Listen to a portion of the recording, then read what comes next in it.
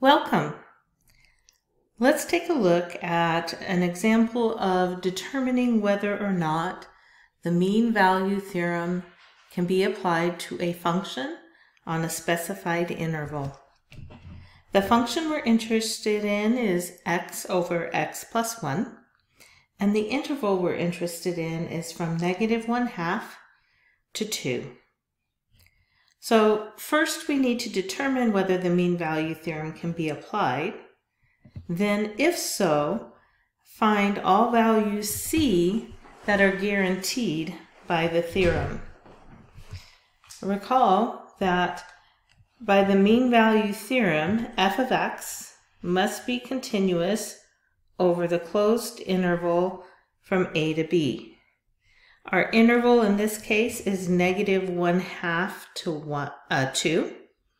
And in this case, our function is a rational function. Rational functions are continuous on their domain. Recall that the domain of this function would be all real numbers with the exception of -1, as that would cause the denominator to equal 0. So let's note that f of x is continuous on the interval from -1/2 to 2.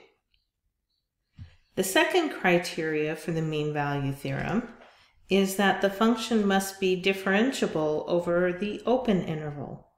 That is, differentiable over all values of x between -1/2 and 2. And it's important to note that rational functions are differentiable on their domain.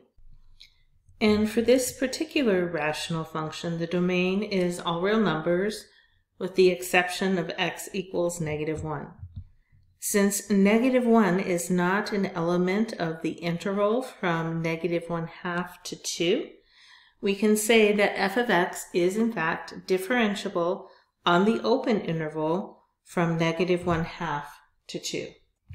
Having determined that our function is continuous on the closed interval from -1/2 to 2, and that it is differentiable on the open interval from -1/2 to 2, then the mean value theorem will apply. And so we are guaranteed there is at least one c in the open interval, in this case -1/2 to 2, such that the slope of the tangent line, or f prime at c, is equal to the slope of the secant line, or the slope of the secant line that connects a, f at a and b, f at b. Also could be thought of as the average rate of change of the function over that interval. So we know that this value c exists. So let's go ahead and find the derivative of our function so that we can find this value c. So starting with f prime of x, the derivative of the numerator is 1 times the denominator minus the derivative of the denominator, which is also 1, times the numerator, all divided by the denominator squared, or x plus 1 squared. This gives us x plus 1 minus x over x plus 1 quantity squared. And when we simplify that, we end up with 1 over x plus 1 squared. So we have the derivative, so we could start to work with the left side of this equation, but we also need to know what this ratio is on the right side of the equation. So let's go ahead and find f of b and f of a so that we can find that ratio. So f of b, that's f of the right-hand endpoint, is 2 over 2 plus 1. So that gives us 2/3. And then f of the right-hand or left-hand endpoint, so f of -1/2, will give us -1/2 over -1/2 plus 1. That gives us -1/2 over 1/2. So the 1/2 will divide out and leave us with a -1. So f at -1/2 is equal to -1. So setting up this equation that's guaranteed by the mean value theorem, f prime at c is equal to f of b, the right endpoint, so 2/3, minus f at a, the left endpoint, that's -1, all divided by b, which is 2, minus a, which is -1/2. Doing some simplifying, in the numerator, 2/3 minus -1 is 2/3 plus 1, which will give us 5/3 in the numerator. In the denominator, we have 2 minus a -1/2. That's the same as 2 plus 1/2, which gives us a total of 5/2 in our denominator. Dividing those, we have 5/3 times 2/5, and the 5s will divide out, leaving us with 2/3. So f prime at c should equal 2/3. So let's go ahead and replace c in our derivative function.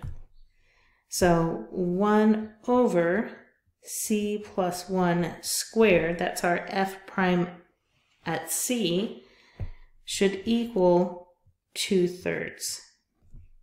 Now this is a proportion, so we could cross multiply and solve for c plus 1 squared. Notice that we have a fraction on the left side and the right-hand side of this equation. So if the two fractions are equivalent, then their inverses or the reciprocals should be equivalent. So I can say c plus 1 squared over 1 should be the same as 3 over 2, simply taking the reciprocal of both sides of the equation. Now we're solving for c, so we would want to take the square root of both sides of this equation. So we get c plus 1 is equal to plus or minus the square root of 3/2.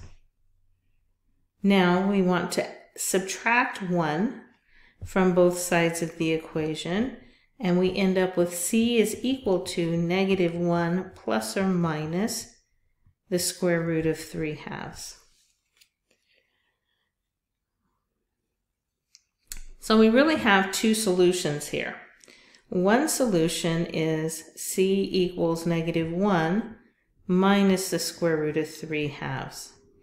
Now that is approximately equal to -2.25. I'm sorry, there's another 2 in there. 225. Well, that's clearly not in the interval we were instructed to investigate. So we're going to exclude that value of c. We have a second value of c. c is equal to -1 plus the square root of 3/2. And that is approximately equal to 0.225. And that number is within the interval we're interested in. So we will retain that value for c. So thus the value of c guaranteed by the mean value theorem is -1 plus the square root of 3/2, which is approximately 0.225. But we'll go ahead and refer to the c, though, in its exact form. I hope you find this helpful.